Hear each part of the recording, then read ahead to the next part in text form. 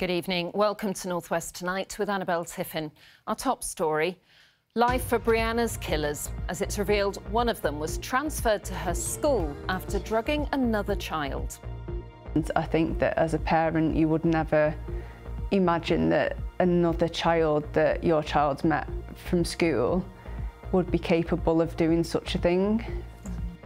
Scarlett Jenkinson will serve at least 22 years, Eddie Ratcliffe 20 for her horrific murder.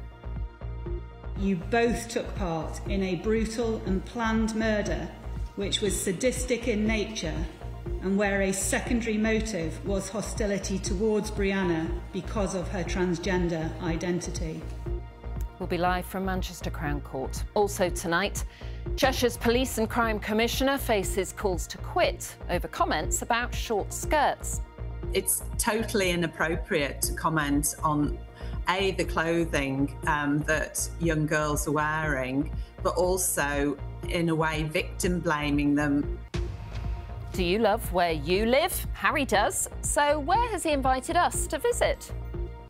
And it's been a tale of two halves today. For many, skies like this, grey, overcast. For others, beautiful spells of sunshine. How are we set for the weekend? Join me at the end of the programme. I'll give you all the details.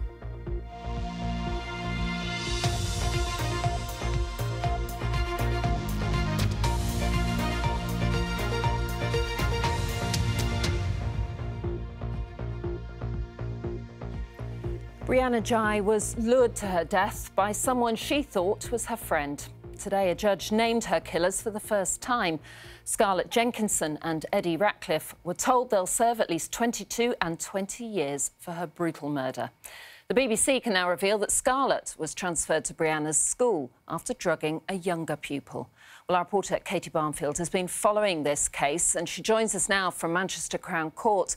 Katie, tell us more about what the judge said today. Well, Annabelle, the judge, Mrs Justice Yip, told the court earlier that although Brianna's life was short, she made a big impact and acknowledged that her family's loss was unimaginable.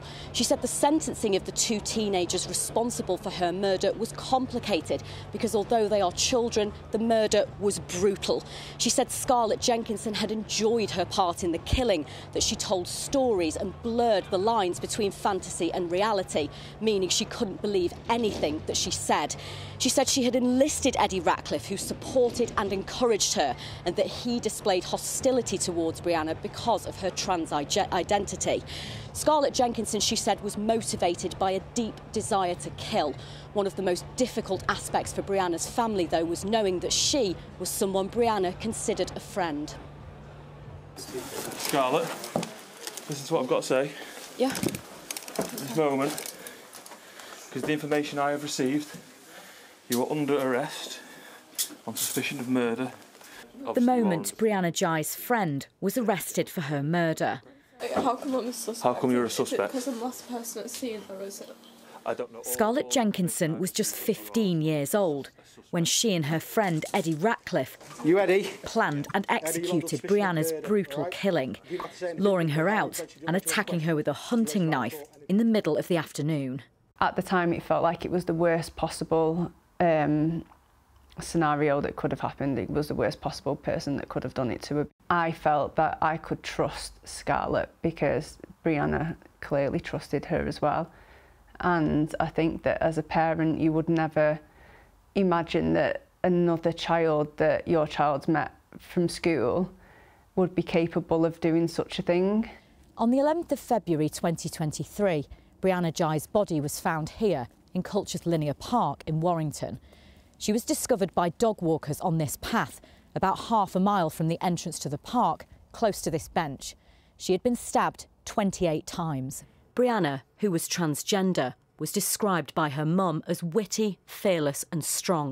But she was also vulnerable, suffering from severe anxiety, something her killers took advantage of. After the pair were arrested, their phones were seized. What investigators found on them was chilling.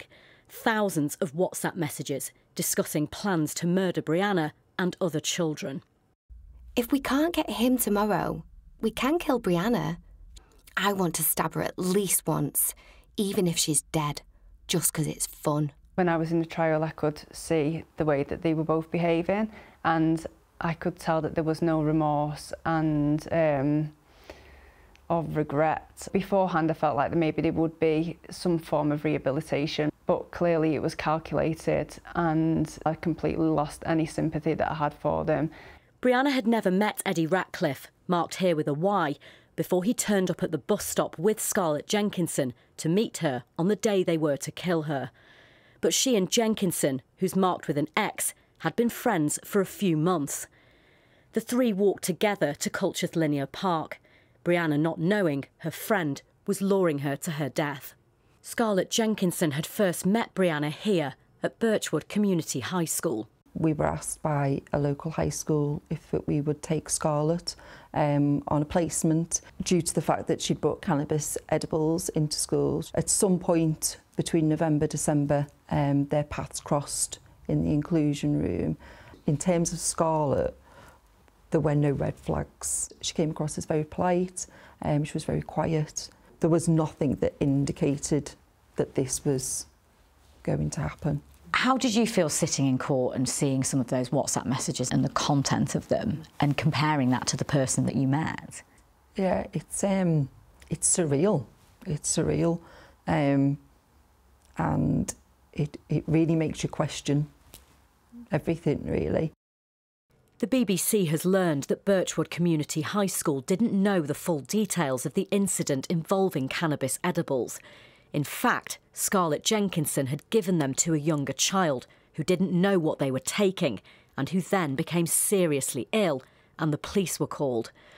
Culcheth High School told us they are now working with Warrington Safeguarding Partnership on an independent review, which will examine the circumstances surrounding the move. Sentencing the two teenagers, the judge, Mrs Justice Yip, lifted the restrictions that normally keep child defendants anonymous. Both were given a life sentence. Scarlett Jenkinson to serve a minimum of 22 years and Eddie Ratcliffe a minimum of 20. She said Brianna's transgender identity was a factor in her murder. Scarlett, I have concluded that the primary motivation for Brianna's murder was your deep desire to kill. The messages reveal your fantasies and show your sadistic motives. I find also that you, Eddie, were motivated in part by hostility towards Brianna because she was transgender. Brianna's mum, Esther, says she doesn't want their families to be blamed. When the verdict came through, I saw how devastated the mum was, one of the mums were, and it kind of made me feel that that's how I felt when I found out the news about Brianna. Because it is true that we've all lost our children.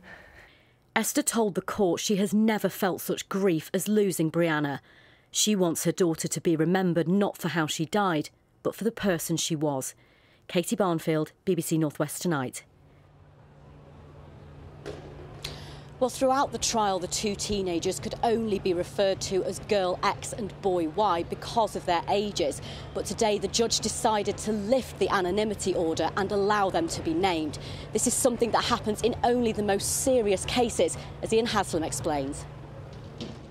It's unusual, but certainly not unknown. Scarlett Jenkinson and Eddie Ratcliffe's anonymity was lifted because their case was deemed so shocking and therefore exceptional to the general rule that children appearing in courts can't be identified.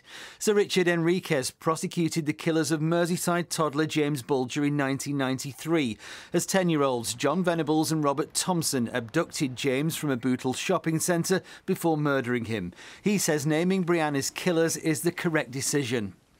There is much good to follow if these cases are examined very fully and the public know what went wrong in that particular family.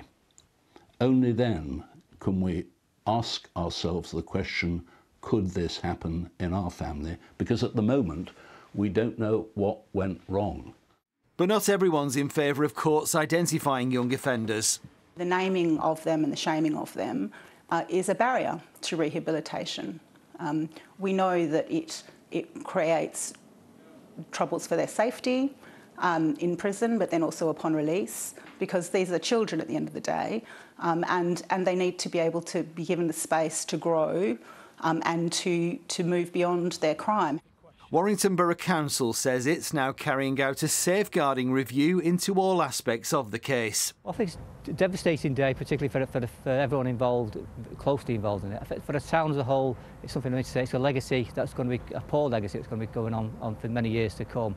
The review will examine why Scarlett Jenkinson was moved to a new school where she met Brianna Ghey after drugging a younger pupil with a cannabis sweet. Birchwood Community High School has told the BBC it wasn't aware of the incident that happened at Culcheth High. Jenkinson later tried to poison Brianna before murdering her. So that information was out there, wasn't it? That will be a part of the review, what could have been shared, what should have been shared, and then learn from that to make sure things are shared more quickly and relevant information is passed on to the bodies that need to have it. How big a concern is it, though, for the council that information wasn't shared? Obviously, it's a big concern for the council. That's why we're going through the review, to make sure things like this don't happen in the future. Could the outcome have been different? Had we done something differently? Or had the schools done something differently? So we need to sort of look into that. It would be unfair for me to say this should have happened, that should have happened. Next weekend will mark a year since Brianna died. Many people come to this park every day to enjoy the nature and the tranquility of the surroundings. It's peacefulness personified, entirely at odds with the horrific events here of almost a year ago, events which the community will never ever forget. Everyone's kind of shed a tear over it at some point, people that live kind of close, because it's such a sad thing. And every time I go past, kind of sometimes I say like a little prayer and things like that. It's just ruined so many people's lives, of the whole community as well. You know, you walk along here, which should be a place where you can come and have a walk, bring your kids for a walk, and are you ever going to do it again? You know, it makes you think, well, I'm not going to go in there because of what's happened. It's just awful, really awful. Ian Haslam, BBC North West Tonight, Warrington. Well, today the judge also paid tribute to the bravery of Brianna's family. Her mum, Esther, has now raised over £50,000 for her campaign in Brianna's memory, Peace in Mind, aiming to train one teacher in mindfulness in every school in the country. I've spoken at length to Esther for our documentary about this tragic case. The big cases killed in the park will be coming to the BBC iPlayer tonight. Annabelle. Katie, thanks very much indeed. Well, let's get some of today's other news now. And a woman who drove